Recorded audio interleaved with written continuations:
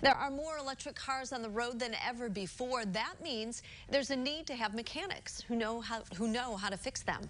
Parkland College in Champaign is working on it.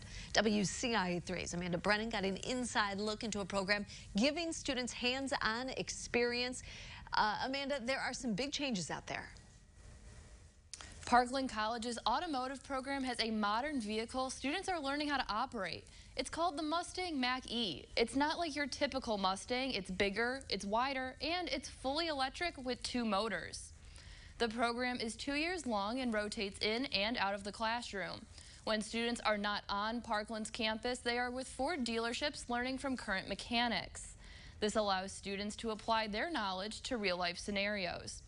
With the number of electric vehicles increasing, Program Director David Charney says students can teach current mechanics how electric vehicles operate while in the dealerships. That's a big incentive to have our students learn how to work on these things, because that's what they're going to see. That's going to be a lot of what they see. And we want them to be safe, we want them to be prepared, we want them to have the knowledge they need to fully appreciate and take apart and understand this vehicle. He also says that by 2030, Ford is looking to have 40 to 50% all electric vehicles on the road. At the end of the program, students graduate with their associate's degree and Ford certificates.